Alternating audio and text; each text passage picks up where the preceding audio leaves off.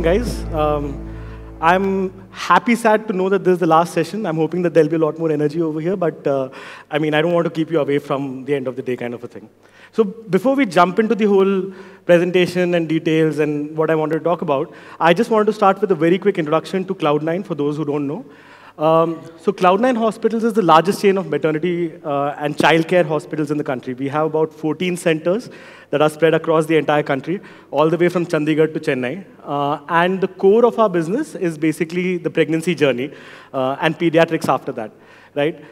The context about that is very critical as we go into this discussion, because in today's talk, rather than talking about here are the 15 out-of-the-box things that are happening in healthcare, and here's stuff that's 10 years away, here's stuff that's 15 years away, I wanted to talk about specifically things that we are doing at Cloudnine. Some of this is cutting edge, a lot of this is cutting edge, but you will be able to see actual impact of some of these things that we have done over here, right? Again, a little bit more context about myself. I'm the Chief Digital Officer and the Chief Marketing Officer at Cloudnine, Cloudnine Hospitals. And this is, I think, a trend that's happening in a lot of places, right? So more and more technology and marketing is being thought of as one unit, as working together kind of a thing. And prior to joining Cloudnine, I was actually an entrepreneur in the health tech space. So besides maternity and childcare, I have some more exposure in terms of chronic disease management and generally healthcare issues and stuff like that. So with that, let me jump into the discussion. So see, everything that we do at Cloudnine is focused on two main pillars, right? From a technology perspective, at least. So there is the doctor and there's the customer. And the role of technology or role of operations management is basically to make sure that that interaction between the doctor and the customer is as fruitful and as effective as possible, right? What that basically means is that from a customer perspective, we have to do everything that we can to make the customer experience better, right? When I talk about this in a little more detail, you'll understand how this is kind of different from most other healthcare setups. Now, our business focuses on maternity and childcare, which means that most of our customers, rather almost all of our customers, are in between the age group of 25 to 35 to 40 kind of a thing. Hence, these are completely millennials or younger than that, right? So they're used to the Ola, Uber kind of an experience. They're used to ordering food on Swiggy and getting everything in their hand very quickly. So the way we have to deliver technology to them is very different from healthcare in general. The other interesting thing or the important thing to note, specifically with respect to Cloudnine, is that given the nature of our customers, the way they perceive technology is kind of different. So when I was doing my startup and I was working on chronic disease management, one of the things I realized was that when you speak to a diabetic or you're speaking to a hypertensive, one of the most important things that technology does from a customer experience perspective over there is to remind them that you're sick, right? On the other hand, in pregnancy, the mothers are dying to engage with the hospital and the doctor in any way possible. So I'll talk about an app that we built, and you will see that our uptake was insane within a very, very short period of time. So that's going to be one major chunk of my discussion around what we have done from a customer experience perspective. The other area, which is around the doctors, the main thing that we're trying to do with technology is how do we digitally empower them, right? So how do we make them more efficient? How do we actually provide decision support systems, help them augment their own practice, and so on and so forth. And we'll spend a little bit of time talking about what's happening over here. Obviously, let's keep this a little bit of an open session. So if anybody has any thoughts, any ideas, any questions that you want at any point of time, just raise your hands. It's a small hall, so I should be able to catch that kind of a thing. So before we jump into any of these topics, I just wanted to set some ground about two main things as far as healthcare and, more importantly, Cloudnine, our philosophy, is concerned. So when you think about hospitals, you basically think about slightly archaic IT systems. Honestly speaking, I think in general, healthcare is where banking was about 10, 15 years ago, but it's catching up pretty fast. So with that context, before we started this journey about 3, 4 years ago, we kind of try to understand what is our philosophy from a technology perspective, right? So whenever you look at any system that is there in any company, you can broadly break them up into two parts. So there would be systems of engagement and then systems of records. Now, Systems of records are basically the backend systems in the way we have defined it, right? So these are the ERPs, these are the databases, these are the systems that are providing the support for all the other tech systems that are there. And systems of engagement are basically the systems with which any of your stakeholders is dealing with. So think of this as a front end or a UI that either a doctor deals with or a customer interacts with, kind of a thing. So from a tech philosophy perspective, we decided that anything that is a system of record generally, we'll try to leverage basically robust systems over there, right? There's no question of thinking, yaar, ye hum bana lenge. Let's look at best practices, let's look at the best company that can provide that software, and we'll use that. On the other hand, as far as the systems of engagement are concerned, we took a call of building this technology in-house, which means that I actually have a team of about 10, 15 developers who are actually working on various projects focused on improving systems of engagement that we have. I'd just like to spend a second more on this. One of the reasons we actually went in that direction was because in a company that isn't technology at the core, when you're working in a company like that, what typically happens is that if a business or the customer comes up with an idea and says, you know what, this feature is going to be useful, the time it takes for that feature to actually get implemented is so long that the business and customer have both lost interest in that feature altogether, right? So you will go to a vendor, you will go and ask him कि यार ये बनाने में कितना time लगेगा. He'll come and say कि इतना खर्चा लगेगा. Your finance team will approve it, so on and so forth. And before the feature starts getting developed, it's already a month, and the entire business has lost interest in that. And hence we took this call of saying that at least the systems of engagement are something that we would like to build on our own, kind of a thing. And of course we've used some smart hacks, used some technologies that basically make development simpler in that direction. The other quick thing that I wanted to just highlight was the applications of AI that we are seeing in healthcare, and more specifically what we're doing in Cloudnine, right? I think this would have been touched in these 3 days multiple times, but when you think about AI, I could broadly classify into 2 big buckets. The first bucket is how can machine learning or AI replace human intelligence, right? So this is basically about doing tasks that are generally straightforward in nature. So these are tasks in which I'm as good as you are. For example, identifying pictures of dogs in a whole thing, or identifying which one is color red. I might struggle with that. I'm slightly colorblind. But in general, you will see that people are pretty much the same on this. So there are some tasks within healthcare where human intelligence gets applied. One of those is, for example, transcribing text, right? So a doctor writes a prescription, and how do we transcribe that prescription into a digital format? Now, there again, there is a little bit of a subjectivity, because typically when a doctor writes a prescription, either his wife or the pharmacist can understand that. Almost nobody else in the world can. But then let's ignore that for a second. Other examples could be sorting medicines, some kind of complex computations, and so on and so forth. So this, I think, was where we thought, yeah, someday AI will come and it will take away jobs, right? So this was the area where we thought it will happen. The larger and more important use of AI in healthcare is around SME intelligence, right?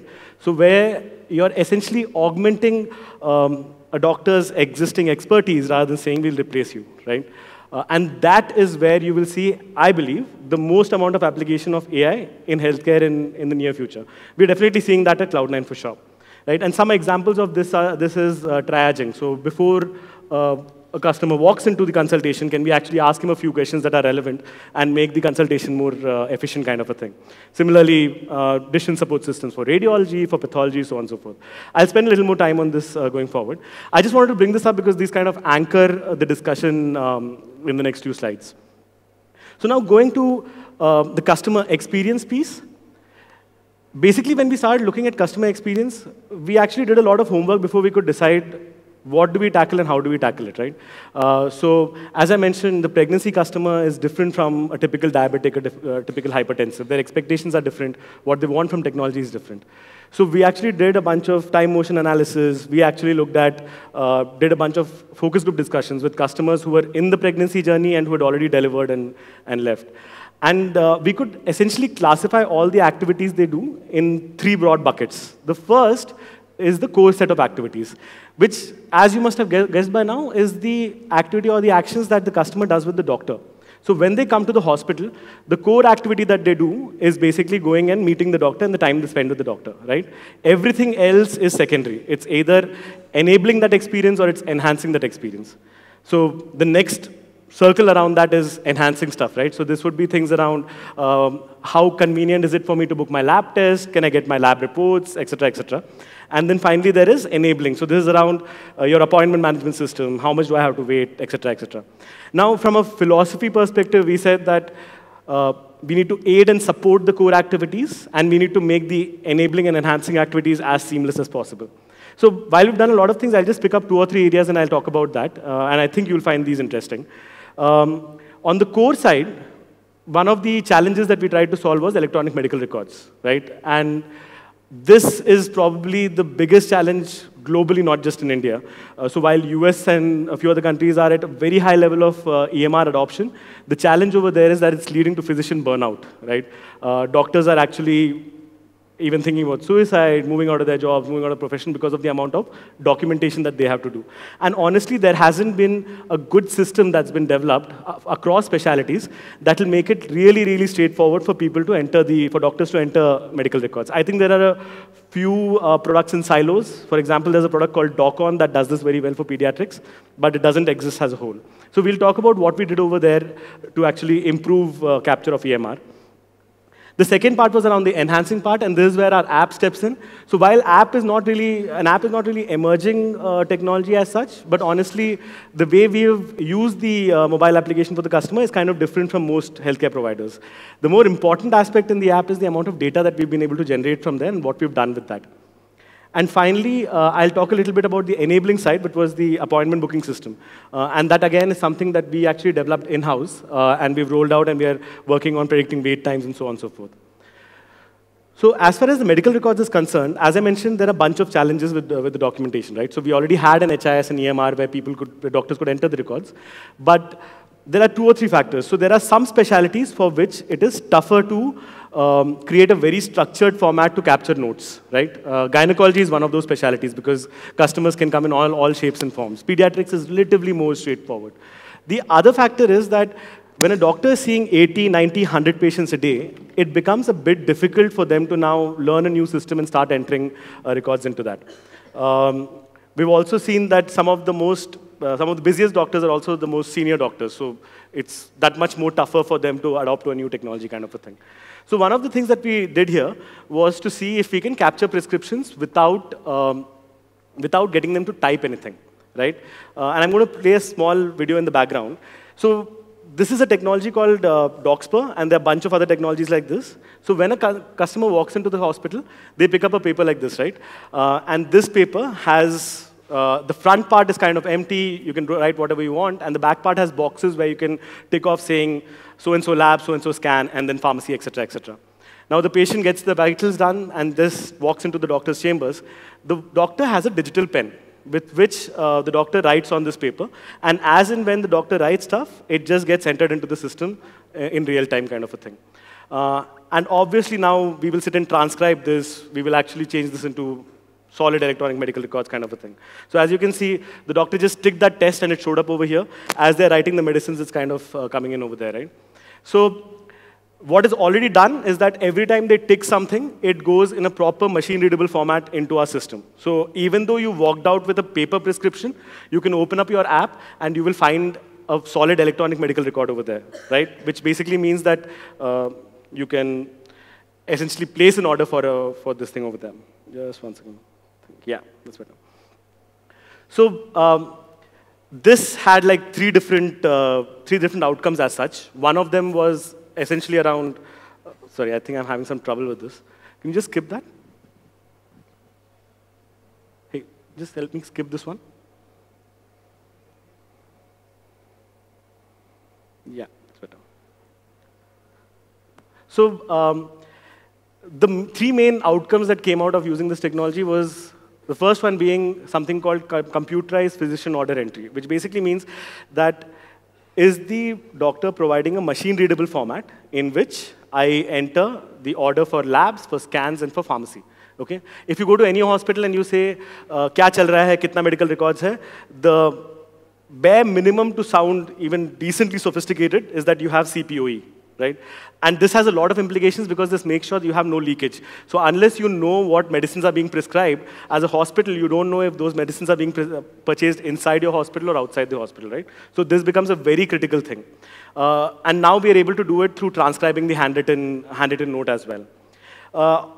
There is also a big medico-legal angle for this. Now, earlier when there was a simple paper and the customer would walk away with the paper, we would have no record of what the doctor had told the patient during the OP journey. Now we have a record of that. So in a court of law, all of this can be is admissible, right?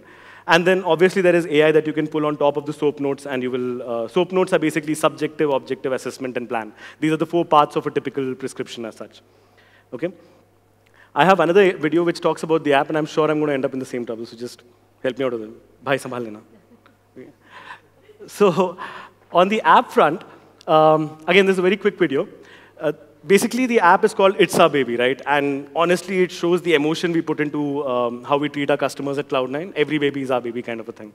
And it's pretty straightforward in the sense that you can book your appointments, you can open up your medical records. If the doctor has given a prescription on that docs per pen, you'll be able to see it in the system. You'll be able to place orders from there on, kind of a thing. The additional thing that we have done, given the segment we operate in, is that there is a community that is built for pregnant mothers to talk to each other. So we've got something called due date clubs, right? So which means that 3 people who have their due dates in the same month, they can actually get together and have a discussion, kind of thing. And then there is content around their pregnancy. So for every week of pregnancy, we provide them specific content and stuff like that. So that is generally the app. If you guys are interested, I would really urge you to download the app and have a look at it. It's a fairly interesting app, and we're kind of proud of it. The other part in this was about the level of uptake that we got. Okay, as I said, pregnant customers are, the customer segments that we work with is very, very different from the other healthcare providers, right? So here, as soon as the app came out, we saw that people just jumped in and downloaded the app, and we had no problem pushing it whatsoever. Just help me go to the one.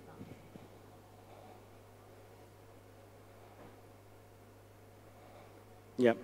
So on the uptake side, like some of the most encouraging things was that within like 6 months of launch, close to about 85% of our customers were already using the app, right? This is unheard of in healthcare. Like a lot of hospitals have tried to build their own app, but nobody has been able to exceed like a 10-15% mark. The other interesting thing is that close to 60% of our paid appointments are paid through the app, kind of a thing. So you can imagine how much manpower and effort we are saving on. This obviously doesn't mean that I let go of the billing staff. It's just that now they are deployed and doing something which is more relationship-focused with the customer, rather than just doing transactional activities, kind of a thing. And because of the data that we're able to generate, we're now at a stage where we are beginning to get insights about the customer. So for example, one of the things that has stood out is that we apparently have 6 different customer personas among the people who are using the app, right? And now I'm able to predict what works well for a certain persona. So for example, one persona is mothers who are below 27 years of age and are working, and others who are not working, kind of a thing. And there's very different behavior in terms of what they browse, what they look at, which doctors do they go, so on and so forth, so on and so forth. Yeah? So that's as far as the app is concerned. The other part was basically around the enabling part. So see, in healthcare, one of the challenges is that most people have very low expectations from an experience perspective, right? So when we did an initial focus group discussion, most customers came and said, we asked them, do you have a problem waiting? He says, doctor ke paas jaoge to wait to karna hi padega, right? And they're like, if you're not waiting for the doctor, then perhaps he's not a very good doctor, kind of a thing. So the expectations in healthcare are actually very, very low, right? Yet, this used to be one of the prime complaints that used to come to us, okay? In all of our feedback that we used to collect, people used to talk about it. The waiting time is just insane, and the busier the doctor, the longer it is, kind of a thing, which means more people are complaining about the wait time, sort of a thing. The reason we actually wanted to fix this was basically because we are not a traditional healthcare provider, right? So we ought to provide the same experience that a Swiggy and Zomato does. So in this direction, what we did was, we said we have to pick up the entire activity of predicting wait time. And for this, first thing was that we actually built our own appointment management system. So we had a vendor in place, we got rid of them, built our own system, so on and so forth. And now we are at a stage where we are using some factors to determine how long will it take for your consultation to actually begin. Now, given we have an ecosystem where we are able to see what the doctor is doing, what the patient is doing, we are able to track that if there's an emergency, there will be an X impact on the wait time. Similarly, what is the nature of the consultation, right? So is the patient coming in the first trimester, the second trimester? Is it the first consultation? Is it a follow-up, so on and so forth? Also, we've seen that the demographics of the patient and the way the doctor behaves impacts the consultation time to a great extent. And then there is obviously the doctor's behavior. And finally, there is location of the patient. So one of the interesting insights when we started doing this was that, say we predicted that, and I kind of got beaten up for that to quite some extent. When we rolled this out initially, we used to just send out saying, hey, your consultation is expected to be delayed by 25 minutes, right? So what happened on one of these days was that a few patients actually delayed their arrival depending on that notification. And then there was this one time where a doctor who literally sees 90 patients in a day had 10 minutes of vacant time because no patient was there kind of a thing, right? And then we got beaten up so bad that we had to actually modify the message that kind of goes out. So in healthcare, you can afford anything, but you can't afford your doctor actually not being productive kind of a thing, right? So that was one of the learnings from this, and hence we started taking the location of the patient into account when we started making these predictions. Now moving on to the last part, which is about empowering the doctor. When we started thinking about the doctor, we said, what can we really do to help the doctor provide better care to the customer, right? And on that, we kind of arrived at three main areas. So the first was, we should be able to provide very clear patient information to the doctor, okay? Again, if you're coming from a different industry, you will think, yaar, haan, matlab, mobile app mein they should have this data, but honestly, in healthcare, this doesn't really happen. So doctors, for example, have no way of accessing the customer's profile and customer's data unless they're sitting in the hospital kind of a thing. So we said we need to make that handy and available to the doctor. And in a specialty like gynecology, what happens is that the doctor shares his or her phone number with the patient. A lot of times, the patient will give him a call in the middle of the night, ask a certain query, and if you don't know what their lab reports were the last time, you will be running around trying to get that information sort of a thing. So we said we need to make the patient information available very easily and freely in the doctor's hands. The second part was around effectiveness, okay? And by effectiveness, I'll talk about this in more detail when we get into that section. The entire journey of the patient is around 9 months, right? So while there are a lot of outpatient consultations, labs, and et cetera, that happens, the core of the experience for a pregnant mother is when the baby is delivered, okay? And if that core experience doesn't happen with Cloudnine, then there is really not much fun in the entire experience kind of a thing. So we said, how can we actually help the doctor get more effective in terms of getting us the final experience, which is the pregnancy experience, the delivery experience happening at Cloudnine. And finally, there is clinical decision support system. So this is in terms of augmenting intelligence that I spoke about earlier. I'll spend very little time on this and talk about a few examples about stuff that we have done. And also, there are a bunch of startups and technology firms working a lot on this. On the patient information front, again, I have a very quick video, but I think we'll just quickly run through that. So the app that we've basically created for the doctor helps in getting all the schedule, the patient's lab reports, his last prescription, all of that stuff readily available in their phone itself. Unfortunately, you can't download this app because this is primarily for Cloudnine doctors only.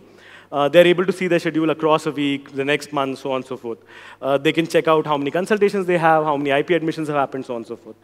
The other thing that we also did was we started adding some amount of non-clinical insights to the doctor in this, right? Which basically means that things around, did they do a bed booking, right? Did they have any challenges with the call center? Did they provide a bad feedback somewhere kind of a thing?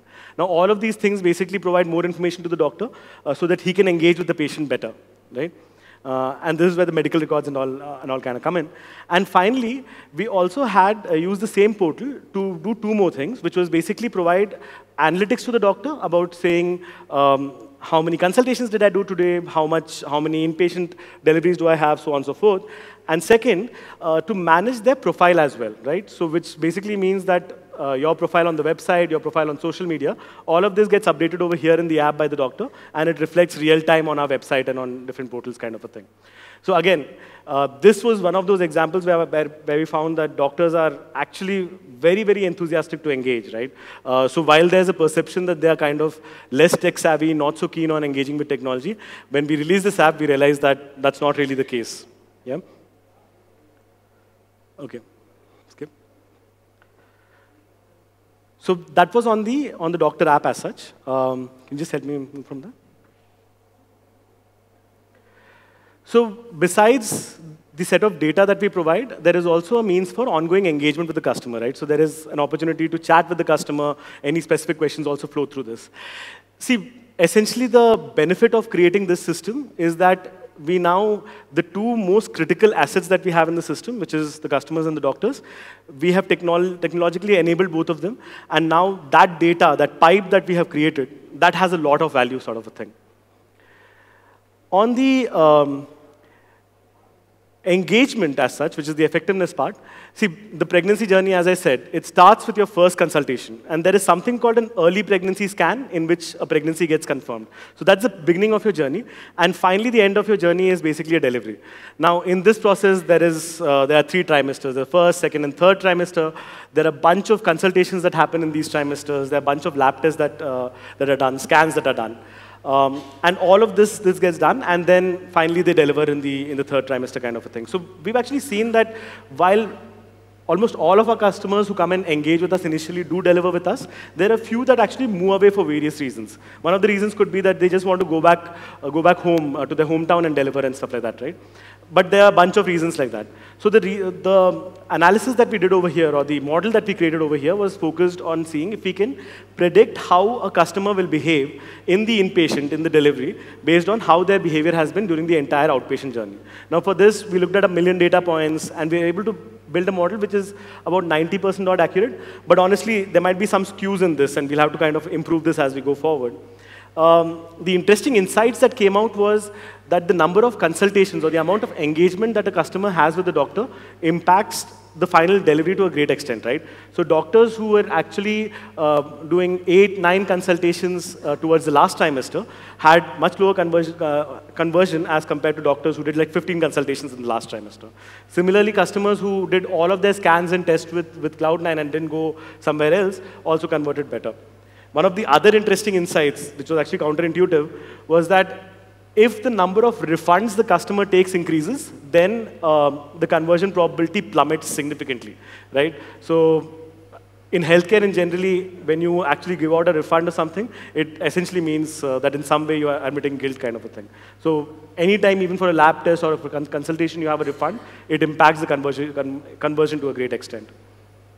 So that was one very clear use case of machine learning, and this is a model that's just been built. We are improving on it, but it's hugely useful because it starts throwing us light on whom to prioritize, who needs specific interventions to help them kind of have a more healthy pregnancy journey with us, and so on and so forth. And then finally comes the clinical support piece, right? Now within clinical decision support, there are typically 2 parts that we have looked at. One was around triaging, right? And I'll spend a little more time on explaining what's going on over there. And the second was around decision support systems for generally providing more guidance to the doctor and so on and so forth. On the triaging front, what we've basically done is we've done a pre-consultation triage. Now, when you look at the amount of time a doctor spends with a patient in consultation, it will vary anywhere between 8 minutes to about 10 minutes, 15 minutes kind of a thing, depending on who the doctor is, how senior, how busy, etc., etc. One of my other insights or discovery from healthcare was that the relationship that the doctor and patient have, or the consultation as such, is about 10-15% clinical, and the remaining 80-85% is actually non-clinical. It's about how they behave, how that engagement really happens and stuff like that. Clinical part is not actually the most significant part.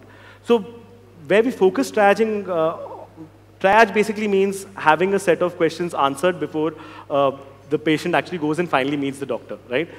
So there are actually a number of tools out there which do this pretty well. I'm sure a lot of you must have heard of Babylon AI. This is actually a AI chatbot that NHS is using for triaging its own populist kind of a thing. So we also built something similar on those lines. And the idea was that can we actually ask a few questions before the customer joins the doctor in the consultation chamber, which can help the doctor with more information and make sure he's not missing out on anything on one side, and just give him more time to generally engage with the customer rather than asking routine questions kind of a thing. So this is something that we've just started working on, and the objective of this is basically to improve the efficiency of the consultation as such. The other part is the decision support system in OP. in outpatient, right? And here the objective basically is that can we provide specific alerts to the doctor? Can we actually warn him about something? So for example, there might be a few drugs that should not be prescribed during the 23rd, 24th week, right? So if our system is able to throw out those warnings to the doctor, it's immensely helpful. Right? And this, as a part of our system of engagement, is like a core piece, because we don't want the doctor to directly engage with the existing HIS. We are creating a layer on top of the HIS, which we control, on which we actually put an AI, we actually start figuring out what is the best experience that can be provided, kind of a thing. Other areas where decision support would be very much used is, in our case, radiology. So in the entire pregnancy journey, the patient would typically consult to a great extent the gynecologist and a radiologist, whom we call a fetal medicine specialist, right? And the fetal medicine specialist would basically do the ultrasound scans and stuff like that. Now, fetal medicine is, as such, a very, very niche specialty. Sometimes we have challenges finding the right fetal medicine specialist as well. So what we're looking at is if we can actually provide a decision support system over there so that a regular radiologist can actually provide the same kind of care and have the eye to actually identify some of these pieces. A fetal medicine specialist is like a double MD. So he does MD radiology and MD gynecology kind of a thing. So that's one of the areas. Yeah, I'm almost done. So that's about the end of my conversation. There are, of course, a few more areas where we're working, but I think I'll leave that for some other time or catching up separately.